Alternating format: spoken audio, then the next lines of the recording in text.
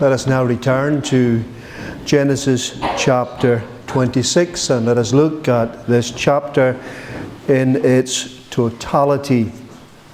There are three things that I would like to highlight from this chapter, and I trust they will be for our edification. The title is Three Lessons from Isaac. 3 lessons from Isaac. We are inclined to believe that this part is not chronological in the life of Isaac, and we'll explain that somewhat later. We looked at chapter 25 last week. We noticed Isaac at home with his wife and the boys, and we noticed one or two things there. But this chapter here, or at least the bulk of it, we do believe happened before the events in chapter 25. Each generation of believers or Christians face the same temptations. We know our outward circumstances, our environment, things like that can change. We can make progress as far as technology is concerned, but basically nothing really changes from generation to generation. God tests us to bring out the best in us, but Satan tempts us to bring out the worst in us. And we find that here on at least 2 occasions in this chapter. And that's why we say that the enemy doesn't change. Satan doesn't change. And human nature hasn't changed either. And therefore the life that the believer lives is consistent throughout the generations. Our outward circumstances may change, but the temptations are basically the same. And we, in this chapter here, we will notice there are at least 2 temptations for Isaac. And the first one we would highlight is from verses 1 to 6. And we might entitle this, The Temptation to Run. The temptation to run. He had a real problem. There was a famine in the land. We really don't know what that is. Some places in the world do know, and it's a real difficulty. If there's no water, ultimately there'll be no food. It's as simple as that. And there was a famine in the land. It was a similar famine to what happened in the time of Abraham, his father. And Isaac, to some extent, was just going to follow his father. He went unto Abimelech, king of the Philistines, unto Gerar, to escape from the famine. And it would seem that he intended to go down to Egypt. Verse 2 tells us, Go not down into Egypt, dwell in the land which I shall tell thee of. Basically, stay where you are. Stay there. It might not be easy, but nevertheless, you're to stay there. Because there's always a temptation when difficulties come along to the believer that he may get somewhat unsettled, and we can have this kind of mentality that the grass is always greener on the other side, and maybe it's time to up sticks and go. It's uncomfortable where we are. Things are not working out. Well, Isaac was to find out here that the safest place in the world for the believer is in the will of God. That's the safest place. And until God reveals His will to you that you should move, you should stay exactly where you are. And that applies to whatever part of life you'd like to mention. Is it your neighborhood, for instance? Or is it your occupation? Or is it your congregation? Or whatever? You are not to move willy-nilly. You are to recognize that if you are in the will of God, then He would have you to live where you live, to work where you work, to worship where you worship. Stay there. And if God wants to move you, He will make it abundantly clear. And He made it abundantly clear to Isaac that he was to stay there. He was in the will of God, and he would be blessed, and he was blessed. Blessed 100-fold. And the people round about him could see that there's something about this individual. There's something about him. They couldn't articulate it. They didn't know what it was. They might say loosely, well, the Lord is with them, but they really didn't know, but they could see, it was evident that there is something about that individual. He's got the blessing of the Lord. And you may well be in difficulties. You may well be in trials and tribulations and things that are not pleasant for flesh and blood. And you might be thinking about, well, it's time to move on. That place over there, or that country, or that city, or that town looks far better, far more appealing. And maybe providence has opened a door for you. But you are never ever to forget that God will never lead you to a place where His grace cannot provide for you. This is what happened to Isaac. He left because of a famine. He had to feed himself and his wife. He had to look after them. He went as far as Gerar. That was far enough.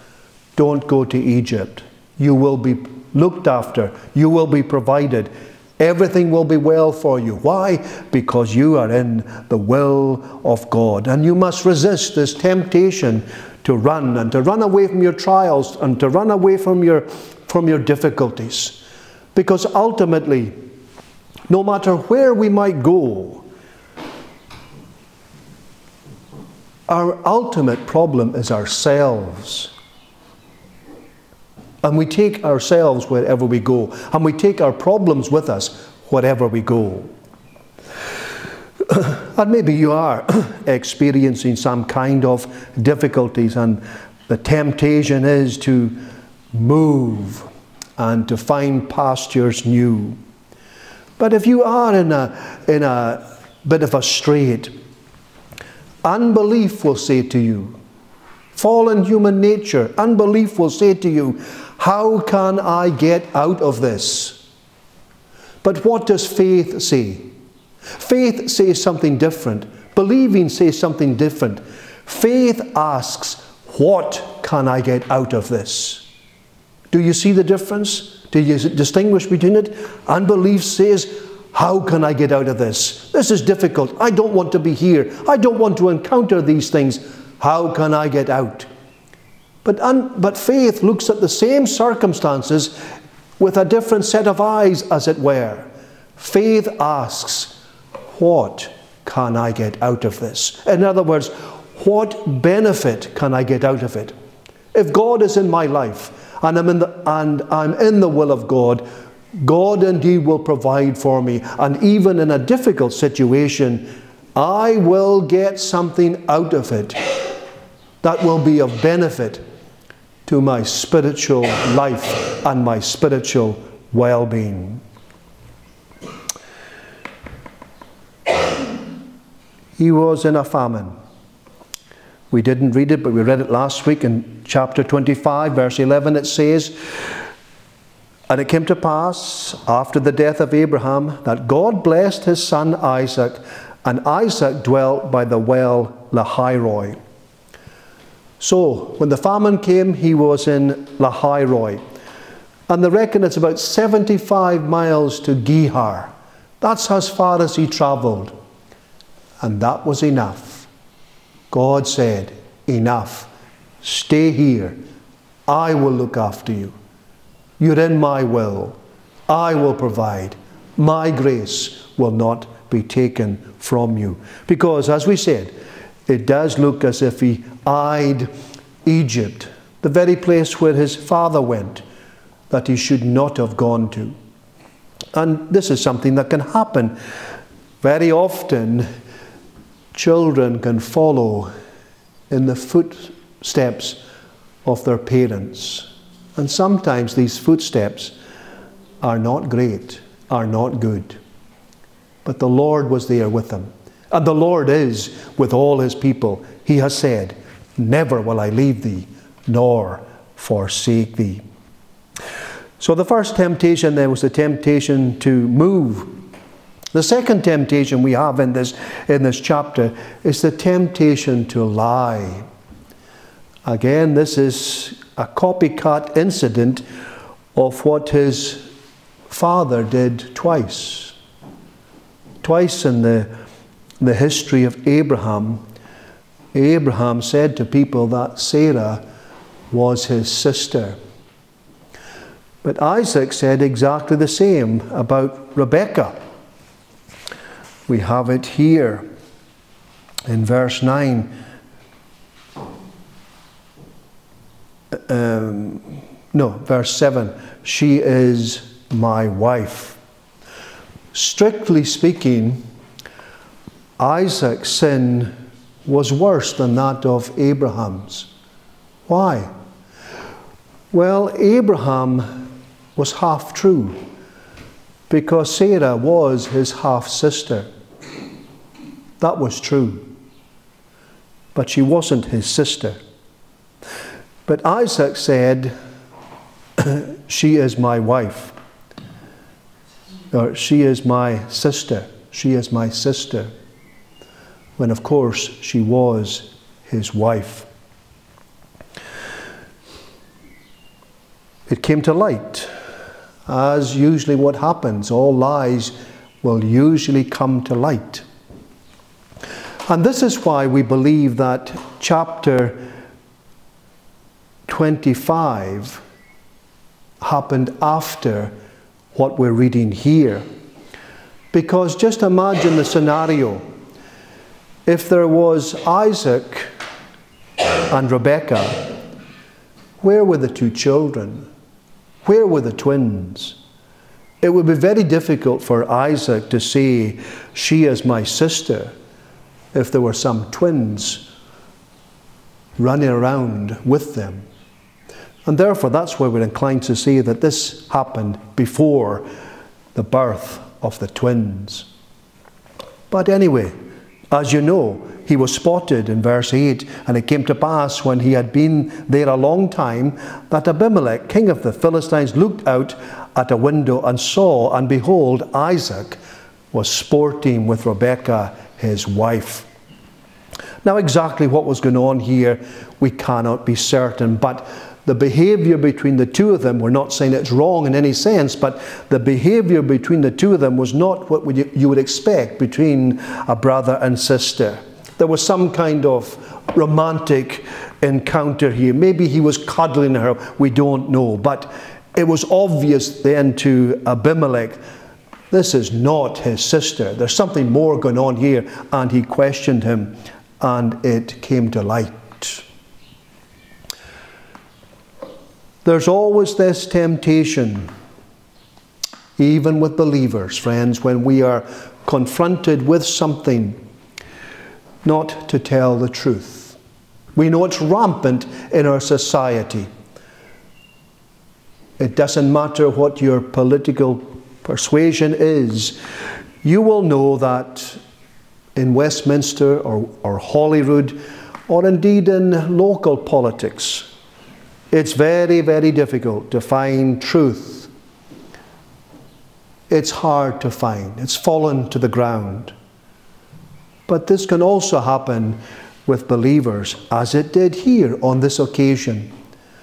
And we are to make it abundantly clear that lying in whatever form, whether it might be white lies or spin or flattery or innuendo or fake news or half-truths, or indeed remaining silent when you know the truth, when someone is being falsely accused, are all breaches of the 9th commandment.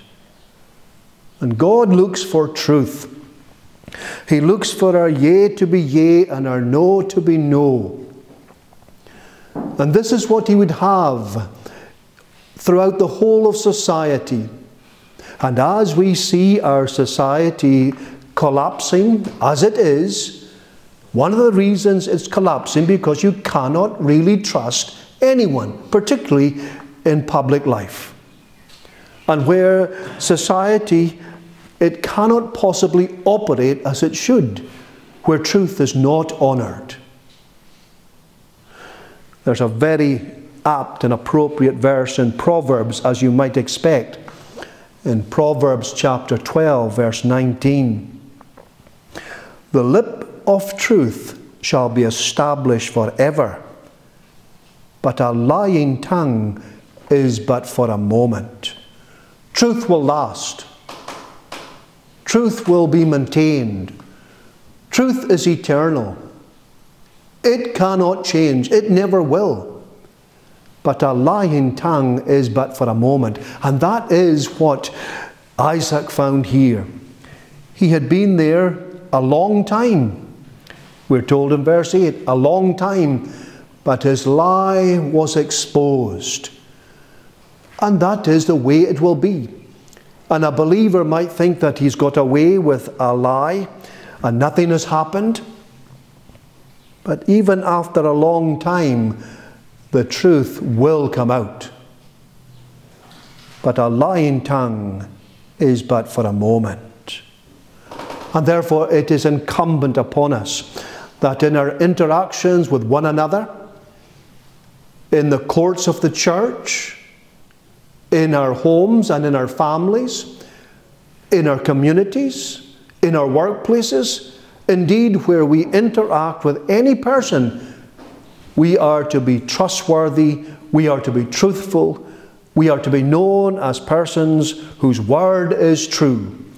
They might not like your profession, they might not like your Bible, they might not like the gospel of the Lord Jesus Christ, and they might disdain you because you take your Bible and you go to the house of God and you live a life as a Christian. They might not like it, but they will notice when someone is telling the truth.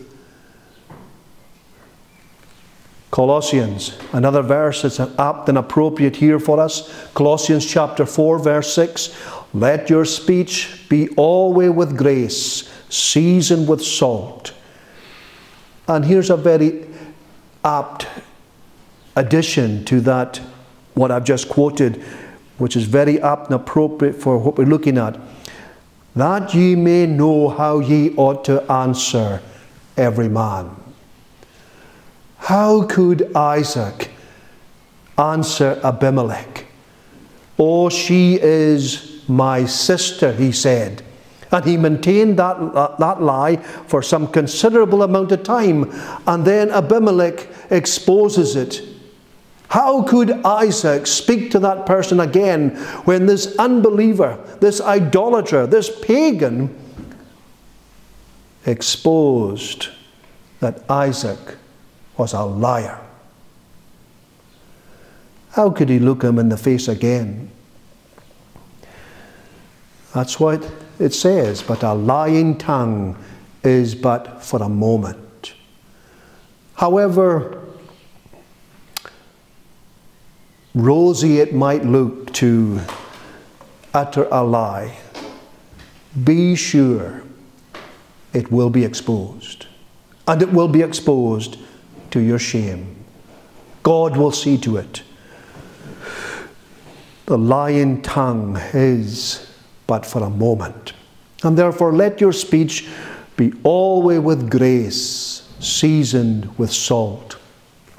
And as 1 Peter chapter 2 verse 1 says to us, wherefore laying aside all malice and all guile and hypocrisies and envies and all evil speakings.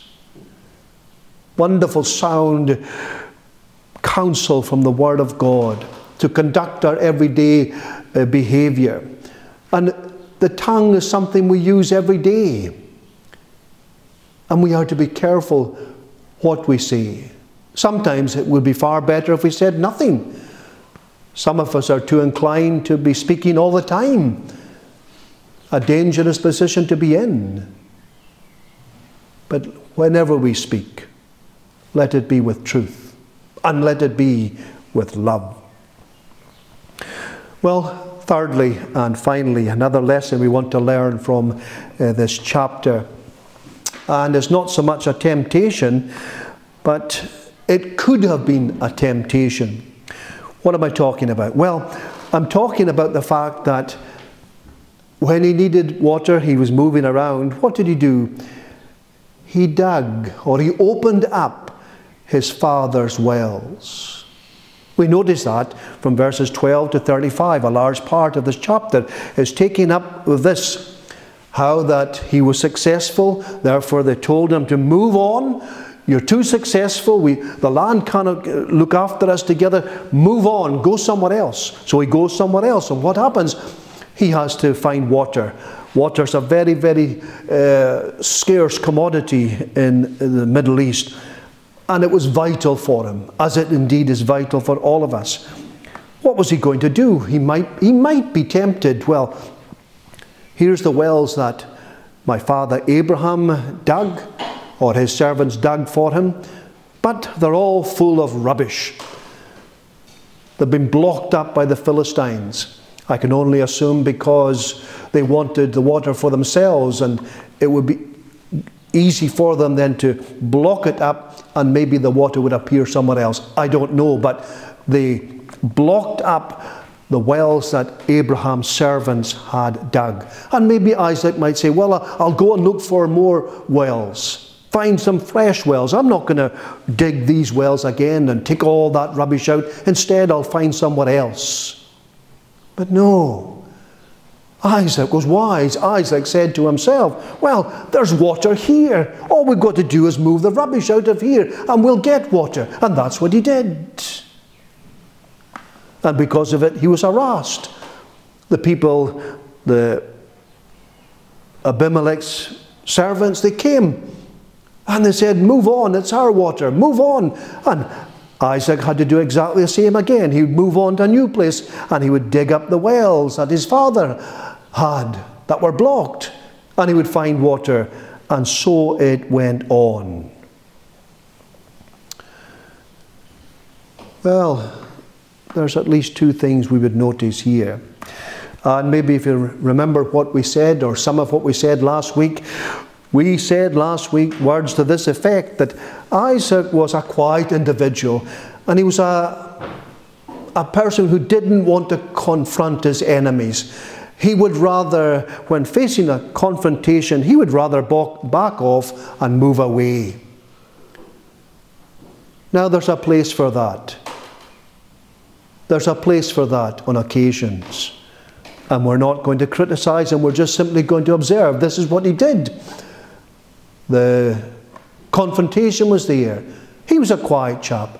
A chap that liked to meditate in the field at nights. He wanted the quiet life. He didn't want any confrontation, so he walked away. Other times it's not the case. Other times you have to confront these kind of situations. One has to be wise. But the main lesson that we're meant to learn from this section in the chapter is that Isaac took the view there's no point in trying to reinvent the wheel. There's water there. The wells have been dug. They've just been blocked. A bit of labour, a bit of work, we'll get to the water and we will be able to feed ourselves and our flocks. After all, Abraham was there. He was a wealthy individual. He had lots of flocks and he thrived. And therefore, that's the solution to the problem. Get to where the water was before, because it will still be there. There's a lesson for the church, a lesson for this congregation, a lesson for the professing Christian church. What is the lesson? Well, the lesson is that Abraham knew the blessing because he went to the water. And And if Isaac was going to get the blessing, he had to get rid of the rubbish and get the water. The lesson for the church is we are to get back to basics. Get back to living the Christian life. Get back to preaching the Christian gospel. Get back to worship as it should be. Get back to calling out to God in prayer, recognizing that these are the means of grace that God has given to His church in order that they might prosper, in order that they might flourish. What are, if we like, our spiritual weapons? What are they? What has God given to the church in order for the church to flourish in an ungodly world? And every generation is an ungodly world. Well, the weapons that He has given to the church are the preaching of the gospel. And we are to have confidence in the preaching of the gospel. We preach Christ and Him crucified. That's what we are to preach. And we know it's foolishness to some, but nevertheless it is the power of God unto salvation. We are to gather together to worship like we're doing here. We are to worship God the way that He has laid down and prescribed in the Word of God. We are not to deviate. We are not to introduce things into the worship that we don't find in the Word of God. That's the rubbish that the Philistines have thrown into the water. That's the rubbish of the world that is thrown into the Christian church today. We are to get rid of that rubbish. And we are to rely upon the means that God has given to His church. We are to come before God in prayer. We're to open up our hearts to God in prayer that He might bless us and that He would send the Holy Spirit. If ye then, being evil, know how to give good gifts unto your children, how much more shall your heavenly Father give the Holy Spirit to them that ask Him? Is this not what we're needing? Is this not what is absent in our Christian congregations, in the Christian church today? We don't know the power of the Holy Spirit. We are to know fellowship. We are to know real love between believers. By this shall all men know that ye are my disciples, if you have love one for another. We are to be separate from the world.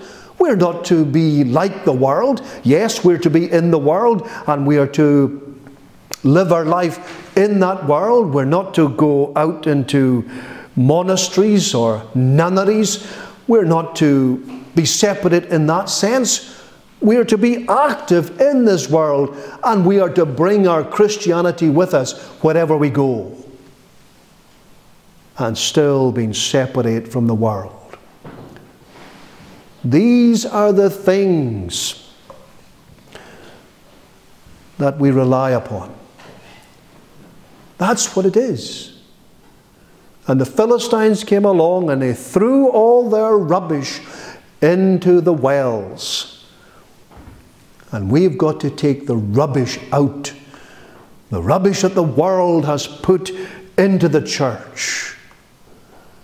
Now, I'm not against social action. It has its place. But do not think for one moment that a coffee morning or a lunch club